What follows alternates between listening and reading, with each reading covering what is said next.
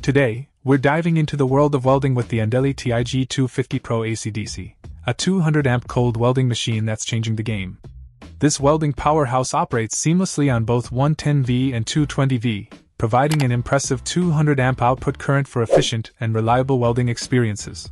With 4 versatile modes, Pulse TIG, HF TIG, Cold Pulse, and Cold Welding, this machine is a game-changer for welding aluminum, stainless steel, and thinner metals.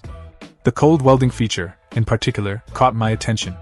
It minimizes deformation and discoloration, leaving aluminum and stainless steel welds with a striking silver-white finish. Just keep in mind that pure argon is required for this mode.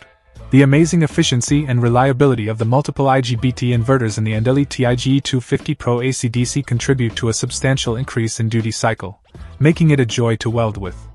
I was able to effortlessly weld a 0.04-inch seamless aluminum plate using cold spot welding and tackle stainless steel plates ranging from 0.015 to 0.12 inches in thickness. Opening up the package, you'll find everything you need for your welding adventures.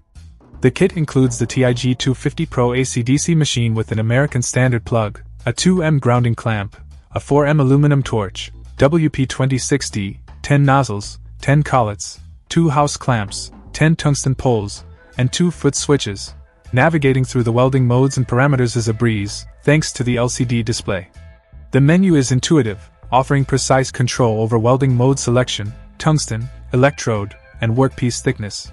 It's all about making your welding experience super easy and convenient. In conclusion, the ANDELI TIG-250Pro ACDC is a breakthrough in welding technology.